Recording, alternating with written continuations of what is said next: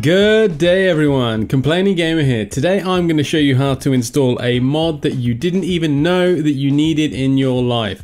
We're going to be turning Link into Carl Johnson from GTA San Andreas. Of course, this is in The Legend of Zelda Breath of the Wild in Cemu, a Wii U emulator.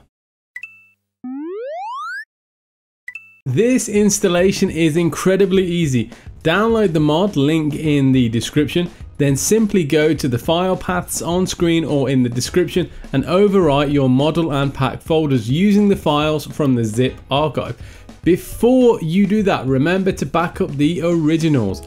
Load the game, remove all armor, and that's it, you're all done. Mod creator William Zilv told me that some noteworthy points include the head seemingly floating because the torso is not connected properly, you need to play without clothes, face rigging is possible in the future, as well as extending model bones for larger custom characters. Remember, for this to work correctly, your game updates should be within the Cemu directory.